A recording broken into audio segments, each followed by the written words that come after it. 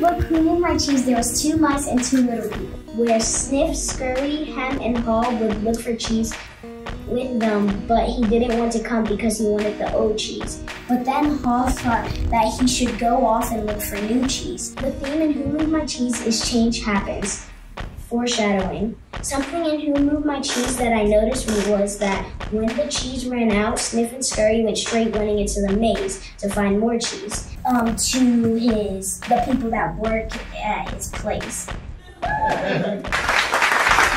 What did Haw's situation tell you? What advice does he give you? Well, I'd say don't be like him because, like Haw, even though he was there for a little bit, he realized he did need to change. So I think this book is mainly about change. You need to change once in a while. To get straight A's this year. Yeah, working. McKayla, I really enjoyed how you set up the scene in the beginning and you gave us, the setting.